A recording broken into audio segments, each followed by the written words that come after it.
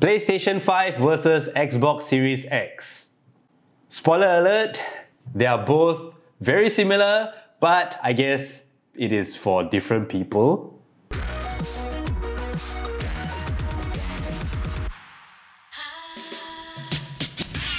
Now, when it comes to the specs of these two devices, they are actually pretty similar, with the PS5 being slightly underpowered but not by much. They are both equipped with the AMD Zen 2 CPU, so it's not the 5000 series, it's actually the 3000 series that is specifically made just for the consoles. They are also equipped with the RDNA 2 GPUs from AMD, but I'm not too sure what are the equivalents in the real world, because right now the lowest equivalent I can think of is actually the RX 6800, but I think that is slightly more powerful than what these two consoles have. Both of the consoles are equipped with 16GB of GDDR6 RAM. Now, when it comes to real-world use, the PS5 only has about 650 to 700GB worth of space that you can use, while the Xbox Series X has about 800GB of space. Now, with all the little specs out of the way, the price for both these consoles are very similar. They are both priced at $499 USD. So the PS5 has a digital-only version that costs $399 US, so you pretty much save $100 less if you do not need a disc drive on your PlayStation 5. While the Xbox Series X actually has a gimped down version of the console, which is the Series S, that is priced at $299 US, which can only do 1440p, but it is actually quite a good buy if you do not have a 4K monitor or a TV. When we're talking about the UI of both of these consoles, which is the user interface, the PS5 is actually very similar to the PlayStation 4. So if you are someone that is very used to the PlayStation 4's UI, the PlayStation 5 will feel very right at home. I personally have no complaints about the UI of the PlayStation 5. It feels very familiar because it's so similar to the PlayStation 4, and some of the new functions of the UI actually helps the casual gamer to get achievements, all those trophies that you pretty much want to get and will never do in your lifetime because you don't know how to get them. The PlayStation 5 actually has a UI that shows you what you can do to get some of those trophies and achievements. While the Xbox Series X, if you are very familiar with the Windows UI, so let's say you click the start button, you see all those little boxes and stuff like that, the UI on the Xbox Series X is actually really similar to that. So obviously Microsoft is trying their best to integrate the Xbox into your Windows experience as well, because technically they are all under the same company. If you're very familiar with the Xbox 360 and the One X, the UI will feel very familiar. Now it comes to the meat of the video, the performance. Both of these consoles perform the same. I mean, yeah, the PlayStation 5 has some exclusives, but I will get into that later. But when it comes to games that are available for play on both of these consoles, the games just play exactly the same. Which brings me to some of my gripes with the performances of both of these consoles. Sure, both of these consoles can do high refresh rate gaming at this point of time, yes. If you couple both of these consoles with a very good monitor that can do 120Hz at least, and also a very good connection, so that means if you can use your HDMI 2.1 cable, the experience is amazing because I have not had high refresh rate gaming available to me on my other consoles that I played on previously. But when you turn ray tracing on, or all the shadows and whatever extra flair that these two consoles offer, that is when the performance dips right back down to 30 frames a second. But don't get me wrong, I guess if you really want to play any of those games available for these consoles competitively, you wouldn't be turning on all this extra flare and shadows anyway. But it still boils down to the fact that if I want some eye candy on my TV or my monitor screen, I gotta sacrifice frame rates for it. I have no doubt that with the proper driver updates for both of these consoles, I am pretty sure games can go up to 4K 60 FPS with ray tracing turned on. But that quality with those frame rates is a pretty big far-fetch right now, because even on the new AMD GPUs, the RX 6800 and 6800 XT, 4K 60 FPS with ray tracing turned on is still quite a big mess on those GPUs themselves. So once that is settled, I'm pretty sure they will bring the technologies to both of these consoles, and who knows, maybe in a couple of years we will see 4K 60 FPS with ray tracing turned on available on your 4K TV. It is actually not a knock on any of these consoles. It's not Sony's fault, it is not Microsoft's fault that they can't do 60 FPS on 4K. It's more of whether AMD is able to churn out drivers that can optimize these chips well enough to have that kind of experience. Now, still in terms of performance, the heat dissipation of both of these devices. Okay, so let me just, I'll just ruin the set, whatever. So, for the PlayStation 5, there is actually a big giant fan over here that dissipates the heat through all the ports that are at the back here. So, let me just slowly pull this out for you guys. As you can see here, the PlayStation 5 has a big giant fan that draws air in, and what it does is that it exhausts all the hot air out at the back of the console. You can see a lot of fins here if you really concentrate. And this part gets pretty warm when you play games, but it is not hot to the touch. So all you feel is just warm air coming out, and it is actually not that hot in the first place. So the cooling for the PlayStation 5 is actually pretty top-notch. I know there are some reviews out there that say that when they open up the PS5, there are some RAM chips inside here that are not cooled by the heatsink inside. So far, I have not encountered any problems with my PlayStation 5. I use my PlayStation horizontal most of the time, so if anything I would assume that this part will probably get warm and all that, but it doesn't, so I don't know if they got a dud unit or whatsoever. In general, I personally have not received any problems with my PlayStation. So now, when it comes to the heat dissipation of the Xbox, let me just put all of these controls aside. I will get to the controllers soon. This thing, look at the, okay, I mean, let's just segue into this then. Look at the size difference. This is so huge. This is so small. But for some reason, this thing is not even as hot as the PlayStation 5. Okay, maybe not as hot is the wrong term to use. It is actually equivalent when it comes to heat dissipation. The Xbox, whenever it's powered on and when I play games on it, the only part that I feel that is pretty warm is at the top of the Xbox itself and maybe somewhere around here where all the components are. The fan in the Xbox does a really good job at dissipating a lot of heat, so whenever you put your hand here, it actually feels like it's a hand warmer or something along that lines. But the console itself is not hot at all. So I guess the size of the Xbox actually doesn't really affect how it dissipates heat, and I guess the console is pretty cool, no pun intended. Now the next thing I'm going to talk about are the games.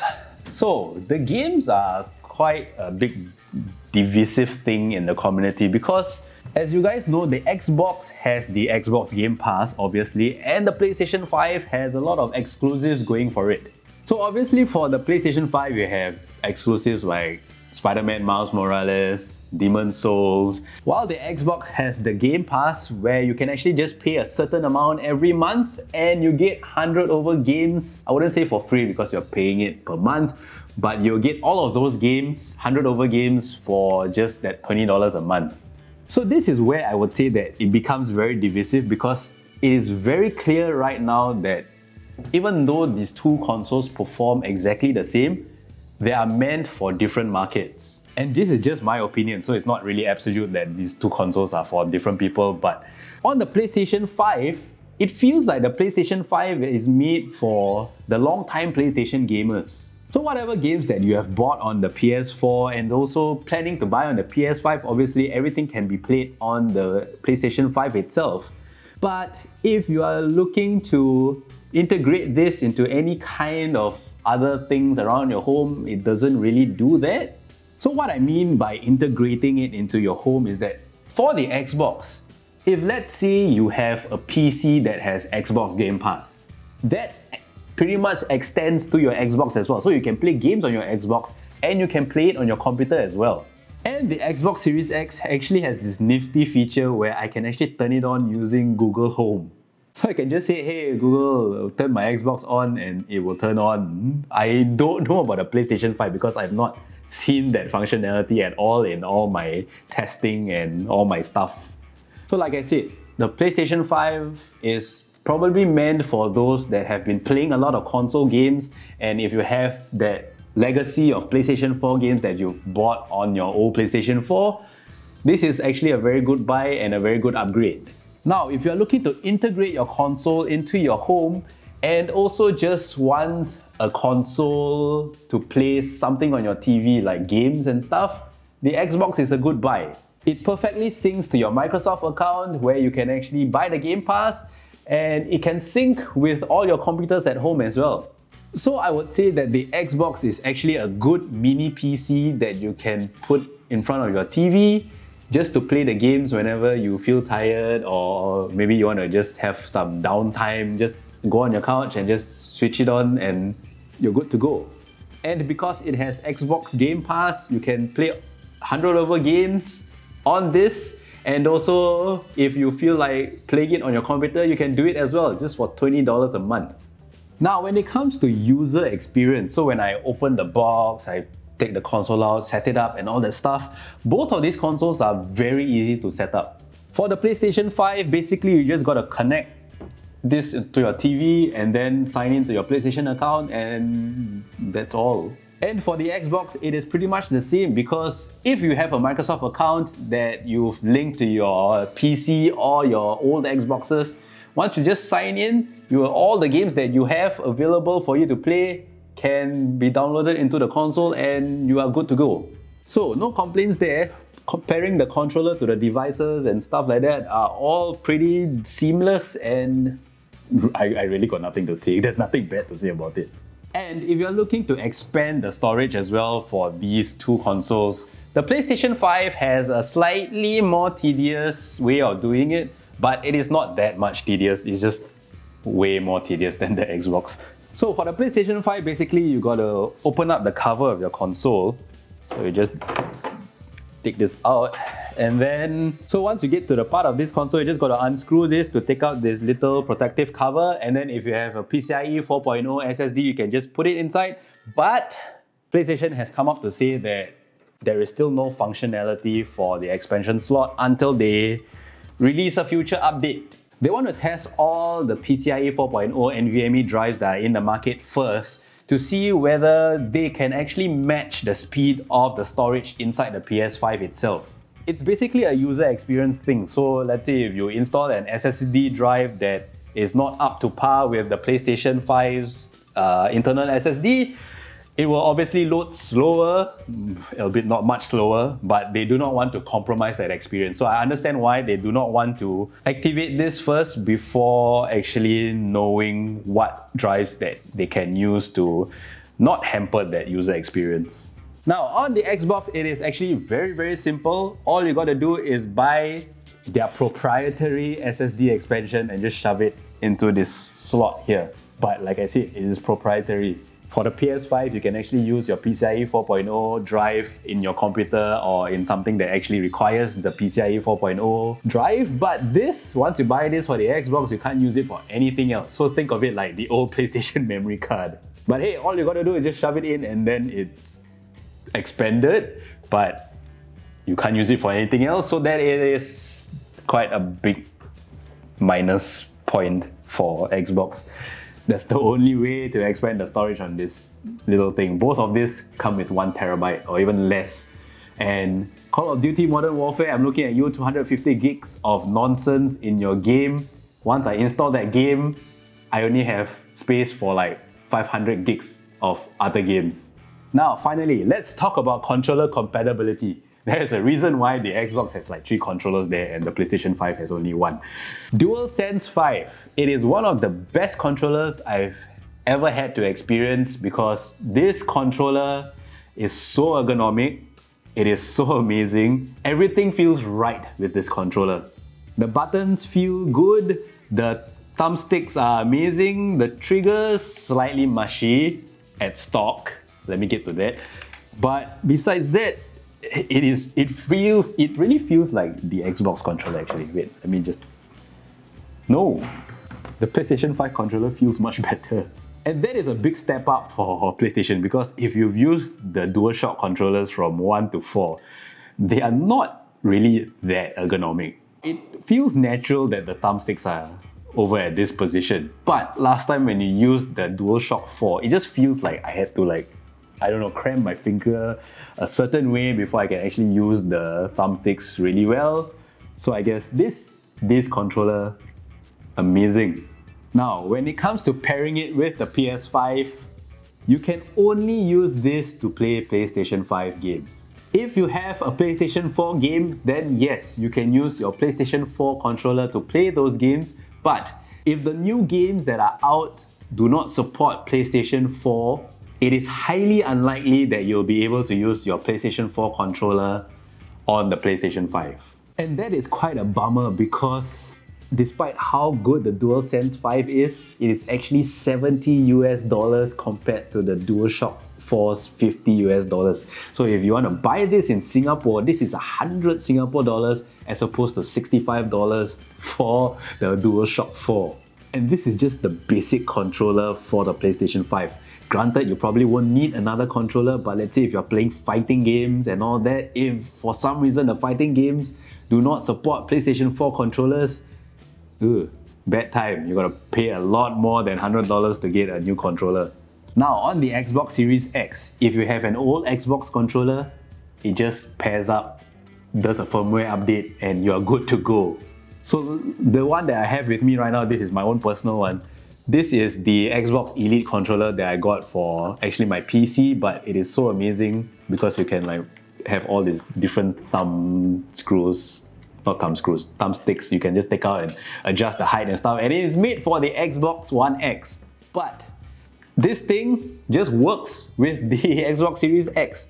This is actually the Xbox Series X current controller. It is not much different from the old Xbox One X controller, actually maybe just the directional pad, but everything else feels identically the same. So on the Xbox side, if you have old controllers from your old Xbox, all of them will work perfectly fine with the console, so you don't need to buy new ones essentially. And not only that, because of all that controller compatibility thing, you can actually buy external controllers for your Xbox Series X. So what I have with me right now is the Razer Wolverine V2. Razer sent this to me because they were like, you're doing an Xbox review, why don't we just send this to you to just let you know that this exists. But I actually want to say something about this. This is actually quite a good next-gen-ish controller because all the buttons are mechanical. So I don't know if you can hear this. Can you? Yes, so they're all mechanical buttons. And it's amazing. And I've tried it as well. It is very ergonomic. And if you have something that you really like to play competitively, I think this is a very good controller. But the only thing that I gotta see with this controller is that, look at the wires.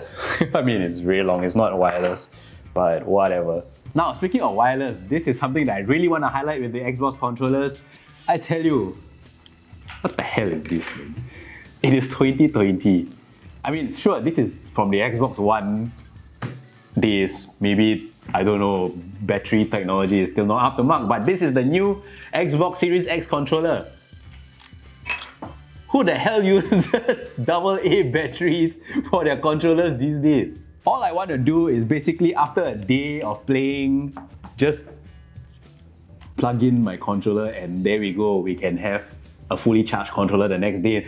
Not like play games and then the controller dies halfway because my AA battery obviously can't tell me whether the charge is fully charged or whatsoever, and I don't know when it's gonna die, and I'm gonna buy a lot of battery packs. You get what I mean? It's 2020, Microsoft.